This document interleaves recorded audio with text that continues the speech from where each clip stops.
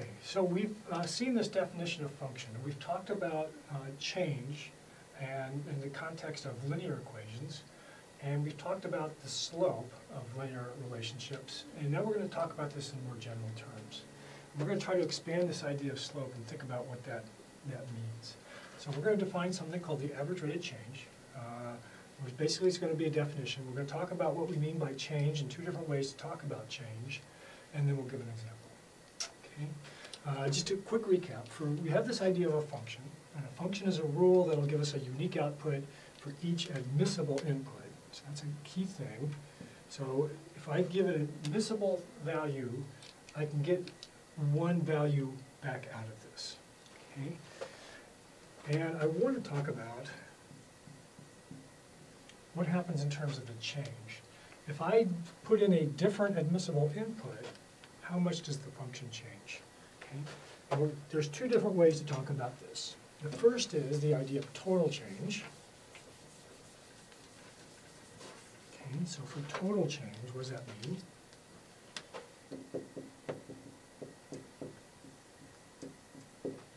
So if I think about my function or the graph of a function, I have that. Suppose I have two values here, so one at x1, one at x2. Okay, so this is going to be the point x1, y1. This is x2, y2. Okay. I look at this thing. This distance right here is y2 minus y1. That distance there is x2 minus x1. The total change is just going to be the change in the height of the graph. So the total change is just going to be y2 minus y1. Okay. And if I think of this now as the function y equals g of x, this is g of x2 minus g of x1. Okay. Now the other idea in terms of change is to think about this now in terms of the rate. So this other idea, the rate of change, we'll call it the average rate of change.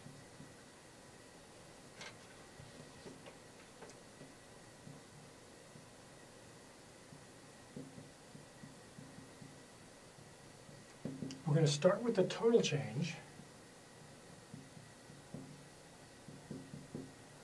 What we want instead is to normalize it in terms of what the change in the x is. And so what we're going to do is we're going to take this divided by this, and what we end up with is if I were to draw a straight line between those points, it's going to be the slope of that line. Okay?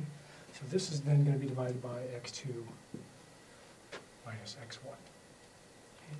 So let's look at an example. So the key thing here, before I move on, is that given a function, given two values in the domain, admissible values, I can talk about the total change in the function.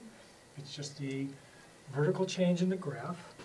But I can also look at the average rate of change, where I take the total change in the function divided by the total change in the inputs. And that's going to be the slope of the line that goes through those 2 points. Okay. So let's look at an example.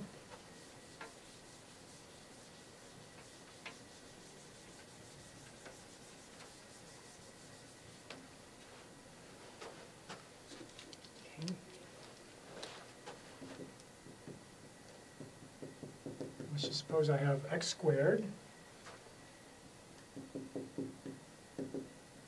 And I'm looking at two different points, say going from 1 to 2. So I graph this thing, it's going to look like that. Okay. And my x1 is 1, my x2 is 2. So the 2 points on this thing are going to be the point 1, 1, and 2, and this is 2 squared, or 2, 4. Okay. So in terms of this change, I'm looking at what happens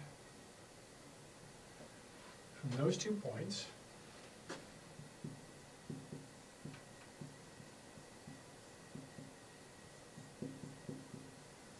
So the total change here is 3.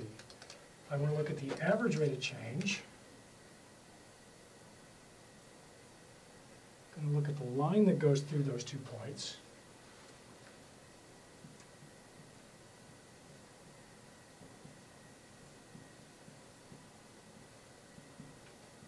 It's going to be the total change in the y.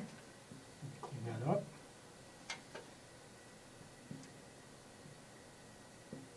And the total change in the x, or the inputs, are going to be 2 minus 1.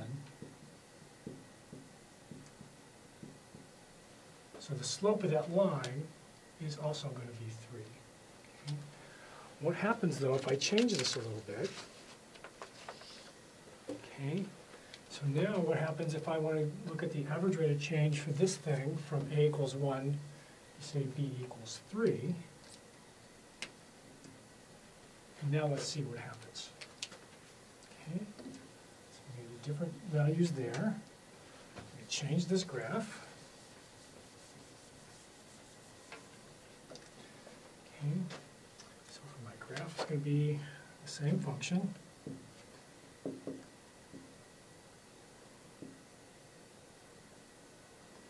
I'm going to go from 1 to 3. So this is going to be the point 1, 1. This is going to be the point 3, and then 3 squared is 9. Okay. The total change is going to be 9 minus 1. It's going to be 8. And the rate of change is going to be the change in the y divided by the change in the inputs, which now gives me 4. So if I were to draw a line through those 2 points,